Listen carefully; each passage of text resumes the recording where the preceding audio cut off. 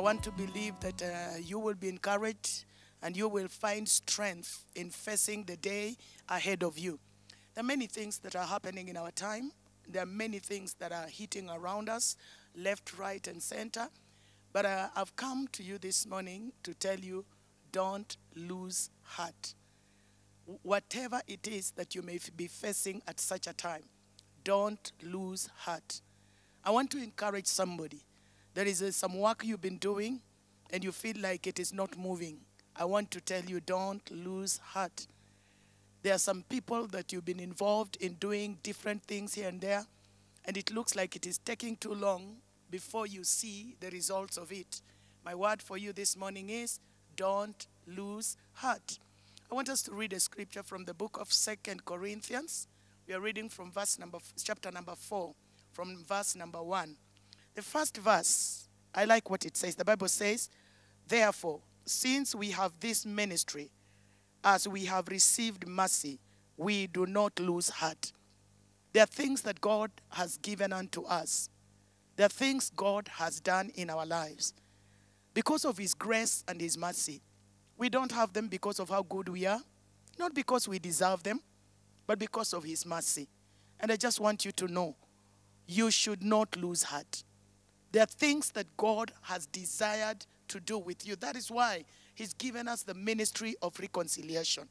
And to you this morning, don't lose heart. Don't feel neglected. Don't feel left out.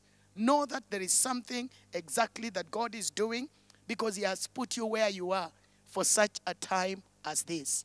My friend, are you asking questions why you are where you are?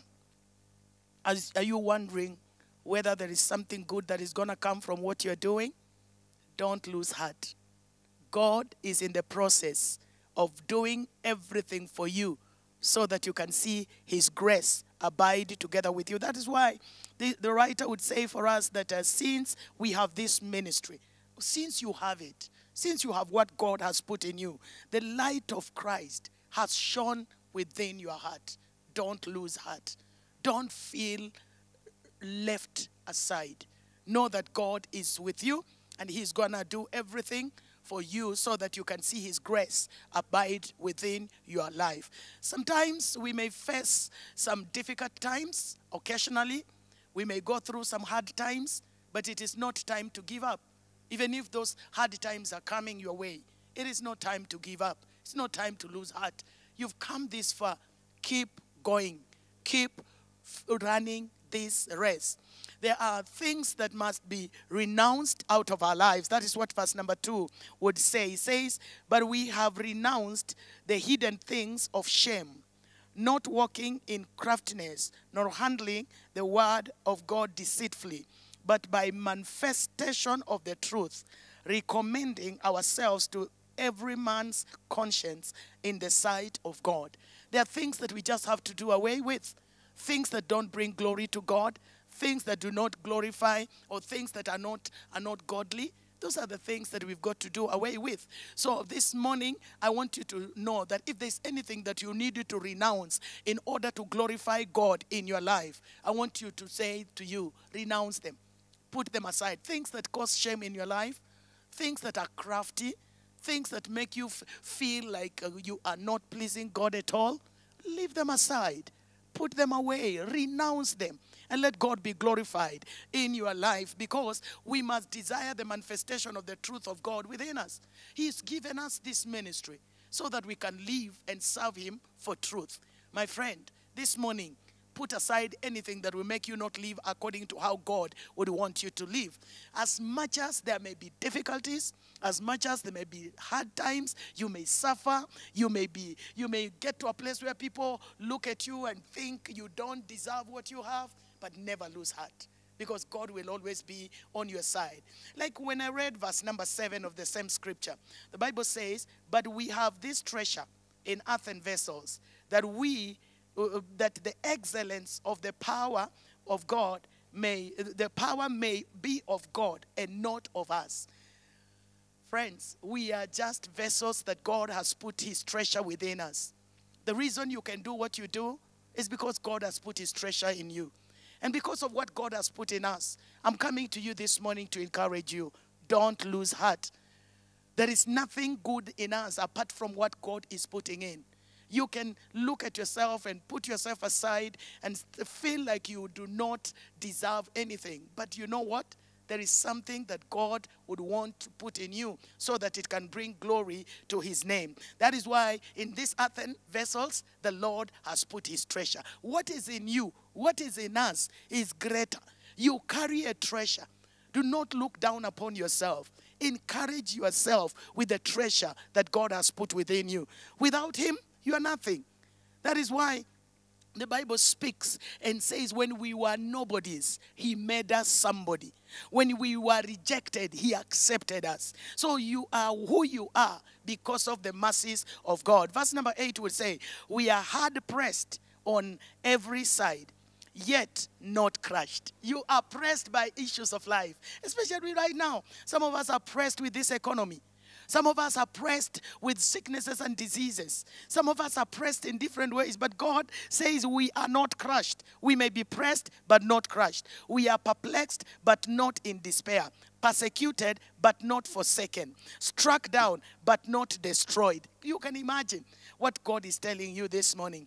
If you are feeling some of these things happening around and about your life, and you thought you can't afford a smile, you thought there was nothing worthy living for, I want you to know all those things will happen to you. But as they happen, know the faithfulness of God in your life. As they happen, know that God is being glorified in you. Even when things are tough, even when you are looking around and wondering, is this worthy a believer?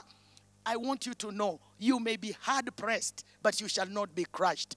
Take it from me that there are hard times that will come along your way. There are tough things that will happen, but they cannot crush you down. You cannot be finished. Believe in God. Don't lose heart. Don't give up. You've run this race up to where you are. Don't you ever give up. Present yourself to God and know that God is going to fight every battle for you. If anything is pulling you down, just know that God will lift you up because he's faithful in his word. But you know what? You may be persecuted, but you're not in despair because God is holding your hand. Are you looking at yourself and feeling, oh, this is just too much for me? I want you to know God will hold your hand. Remember what that scripture says. You will be persecuted, but not forsaken. God will never leave you. He will never forsake you. Take him at his word. Take him at what he says, that he is there for you, standing on your side, so that he can be an encouragement unto your life. He says, you shall be struck down, but not destroyed. You may feel like, the fire is the heat is so much. You may feel like, oh my goodness, will I go through this fire? There are men and women that have gone through the same fire and they have made it. As a family, you may be feeling and facing some difficult moments, wondering how you will feed that family, wondering what you will do with your children, wondering what you will do for the entire life. But I want you to know you will not be destroyed. What is happening to you has not come to destroy you. God is in the process of shaping you to become somebody that will bring glory and honor to his name. Why am I saying so? Christ must be manifested in our lives and through us. If some of these things don't happen, I'm telling you, it may look like we are going the same direction with the enemy. So sometimes we face what we are facing because we have an enemy fighting us. We have a place where we are headed to, and where we are going is better than where we are. So keep going, keep running. Yes, discouragements will be there, but keep running. Yes, people will say whatever they want to say. My friend, keep running, keep holding on, keep seeing what God is about to do, because he's faithful. Him who has called you into this, and our faith must be tested. Friends, the reason you are facing what you're facing, sometimes our faith must be tested. You know what? If our faith is not tested, then we may not understand the treasure that is within us. So as you are being tested, as you go through what you're going through and you're feeling it is tough, it is difficult, know that it is a test. And every test will always come to pass. Friends, you can't do tests throughout your life. Even if you're a student, get it right. You will study, and then you do a test. So you are not being tested of what you don't know. You are being tested of the things that God has allowed you to go through. So that test you are passing. You're not going to fail. You're not a failure at all. You are going to make it because God already has made it known for you that your faith will be tested, but you will still make it. Remember, it is the Spirit of God working within you. It is the Spirit of God lifting you up. It is the Spirit of God giving you the strength to go through that test. And it is not for long. It is temporal. It will be there for a little while and it will end. So keep holding on God, knowing that that test is coming to an end very, very soon. And His grace will keep you. It is sufficient. Friends, if it were not by the grace of God, many of us will not be where we are today. You can look back and see how far God has brought you. When this maybe what you're going in, but when what you're going through began, it began some years back. It might have begun some months ago. It might have begun some weeks ago. And you never thought you will get to where you have gotten to. Listen to me. It's not going to be there forever. It is temporal and you are making it. You are moving according to God's purposes and you will go to where God wants you to go. He will take you further than where you are today. Dear friend, raise your faith in Christ and hold on the grace of God, because His grace will carry you through everything that you're going through, and you will see His faithfulness in your life. I like what the Bible says in verse number 11. For we who live are always delivered to death for Jesus' sake, that the life of Christ also may be manifested in our mortal bodies. So whatever happens in us is because of Christ. And because it is because of Him, is He going to leave you there? Is He going to let you go through it alone? No. The testings of our faith will not bring us down. Jehovah will always stand to show Himself great and mighty on our behalf. So since we have this Spirit within us, let's continue holding on.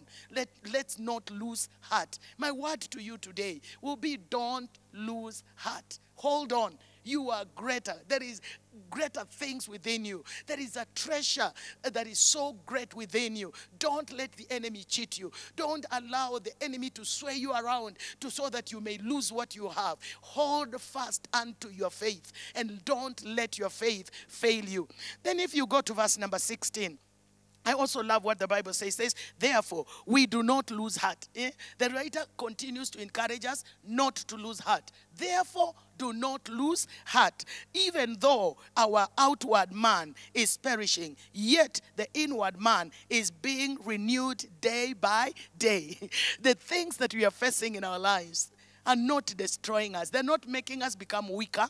They're not making you feel like you are done. No, the Bible says what we are facing from outward is strengthening the inner man within our lives. So no need to lose heart in whatsoever we are going through, though those hard moments. But remember, the Bible says that the inner man is being renewed. The inner man is being strengthened. So you may look weak from the outward, but from the inside you are stronger, because greater is He that is within you.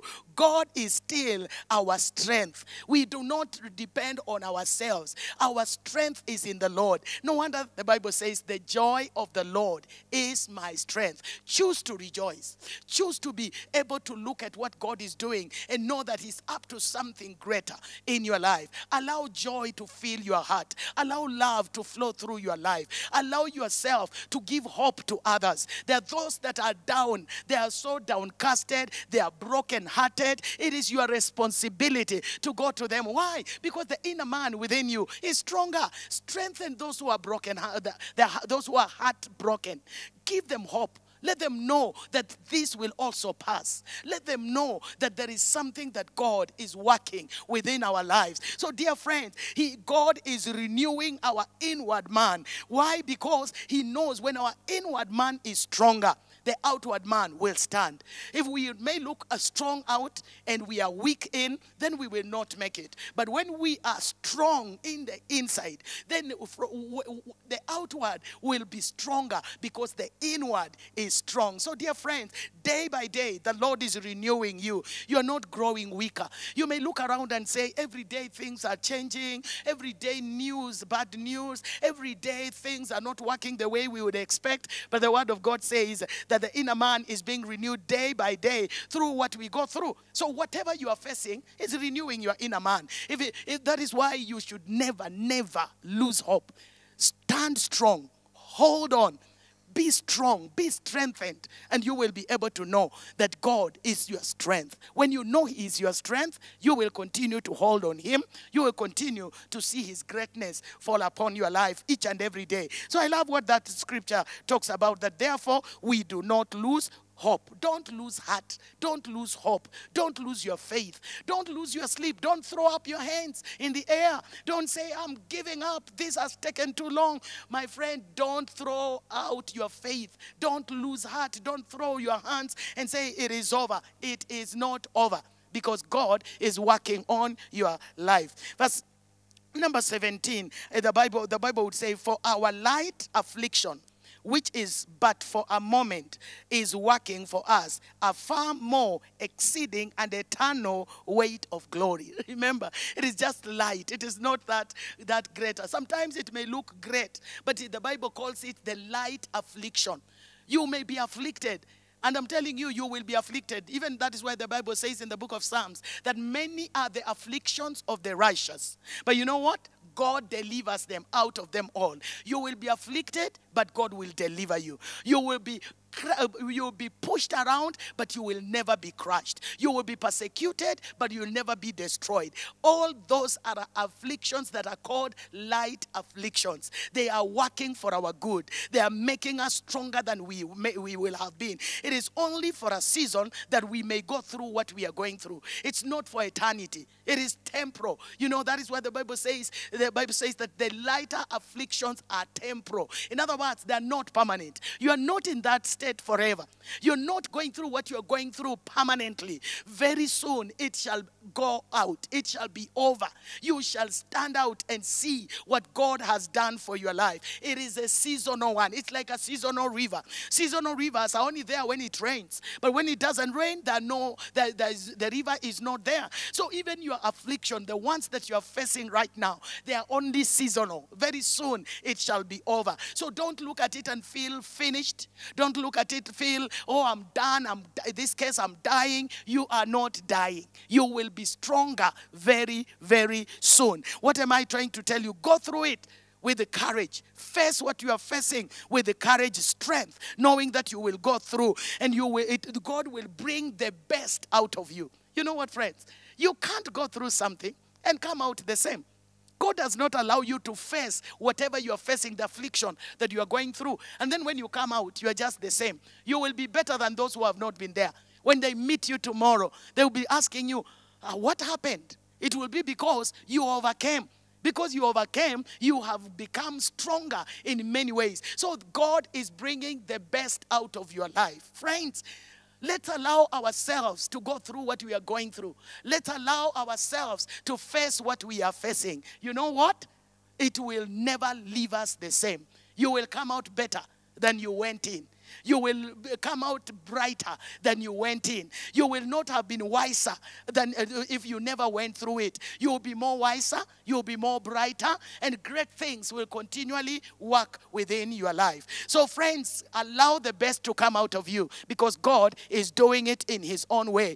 What is seen is temporal. It's not permanent. That is what verse number 18 would be able to tell you. While we do not look at the things which are seen, but at the things which are not seen. For the things which are seen are temporary, but the things which are not seen are eternal. What you are going through can be seen. Things you are facing, they are temporal. So friends, let me say, what you see is temporal. It shall soon get off. It shall soon disappear. If it can be seen, it can still disappear. So I want you to know it is temporal because it can be seen. That which is seen is temporal, or it is for a moment. It will soon vanish. I want you to know that affliction will soon vanish. That trouble will soon vanish. That hardship will soon vanish. Look at God and know He's working something greater within you, because what is seen will vanish, but what is not seen is eternal. Friends, there is something that you are not seeing when you are facing what you're saying. God is working at the background. God is working behind the curtains. That is why you're not seeing it. But when you will see it, it will be eternal. It is what God is fulfilling in your life. You do not have to lose hope. Why? Because of what is set ahead of you. Because of what you cannot see. You know what? Even the people that went ahead of us, the reason they got hold of what they were holding on is because they knew what was set ahead of them. They were not seeing it. There was a greater reward that they did not see, but they kept holding on. I want to encourage you, keep holding on. Don't lose heart. There is no reason. There is no reason why you should give up. There's no reason why you should lose heart. There's no reason why you should say you are the only one facing what you're facing. God is in the process of making you a better person. God is in the process of lifting you and making you a blessing to the nations. You'll be a blessing in your family. You'll be a blessing in the place of work you work in. You'll be a blessing in that business ground. People around you will be blessed for you being there because God has molded you into a greater person. So don't lose heart. Don't throw in the towel. Continue holding on and know that God is on your side. For something greater is coming out of you. Don't throw in at the towel. Don't throw your hands up. Don't say it's over. It is not over until he says it is over. Blessed be the name of the Lord for those who want to hold on up to the end. Something greater is coming out. Soon it will be seen what was not seen. It will be seen and everyone will give glory to God. What might have gone wrong will be made right because of what God is doing in your life. Friends, remember, we have received mercy. And because we have received mercy, it is not of us. It is what God is doing. So don't lose heart. Whatever it is, don't lose heart. Remember, God is working in you. And what is working in you soon will be seen. And you will be a blessing to the rest of the people. Friends, I cannot continue on more and more. I just want to stop here. But as I stop, I want you to know, hold on eternal peace of God. Because if God is doing it, it can only be God who will accomplish it. And friends, you may be facing what you're facing because of some of the things that you have involved yourselves in. Remember, when I read the second verse in that chapter, I said whatever things are shameful, whatever things are crafty, whatever things are not right, do not suffer for wrongdoing. If you suffer for right doing, you will be blessed. But if you are suffering for wrongdoing, I want to let you know, you can turn around. You can change your life. Something good can happen within you. There is something that God can begin to turn around within you. Why? Because he needs you to glorify him. Do things that will glorify God. So quit things that you may be suffering from because they are wrong. Begin to do what is right. If you suffer for the good, you are blessed. If you suffer for the wrong, you are wasting away. Remember, God is in the process of perfecting you. So if you do not know this God, I will encourage you to get to know him. If you've never given your life to him, I will encourage you to give your life to him. He's the only one who can get you out of suffering from the wrong to make you begin to enjoy the blessings of knowing him. And that is what may make you not lose heart. Maybe you wanted to lose heart because you didn't have who to run to. Run to Jesus and you will never ever be the same again. I would love to pray for you. And as I get to pray for you, I want you to know that God is concerned about you. He's concerned about your situation. He's concerned about the things that you're going through. So I'm going to pray, and as I pray, I want you to be strong even in that suffering. Be strong even in that affliction. It is a lighter one, and soon it shall be over. So friends, would you allow me to pray for you? Heavenly Father, in the name of Jesus, I want to thank you for every man and every woman that has listened to me this morning. Lord, as they go through this day, I want to pray. Whatever has been difficult in their lives, whatever has afflicted them, oh God, I want to pray, Father, may you come through for them. Father, your word says that many are the afflictions of the righteous, but you are God who delivers them out of them all. I want to pray this morning, deliver your children. Deliver them from that affliction. Deliver them from being oppressed. Deliver them from being persecuted. Deliver them that they may not be crushed by anything that is happening around them, oh God. I want to pray, my Father, may they find peace in loving you. May they find peace in serving you and loving to do what you've called them to do. You've given them this ministry, Lord, and I pray, let them not lose heart. It is my prayer that if there was anyone listening to me that was feeling like he's going to give up, that was feeling like throwing in a towel, that was thinking like throwing up their hands, I want to pray, dear Father, encourage them this morning that you are together with them, and my Father, the inward man has been strengthened so that they can go through this life for the glory and honor of your name. And Father, for those who do not know you, I want to pray, give them the courage to surrender their lives to you. Give them the courage to say, Jesus, be Lord and Savior of their lives. Why? In this earthen vessel, you've put your treasure. And God, we want to carry this treasure with everyone around us so that we can glorify your name. So bless us and minister to us. I give you glory and honor. In Jesus' name I pray. Amen. Thank you so much. I just want you to know you are blessed of God. Do not throw in the towel.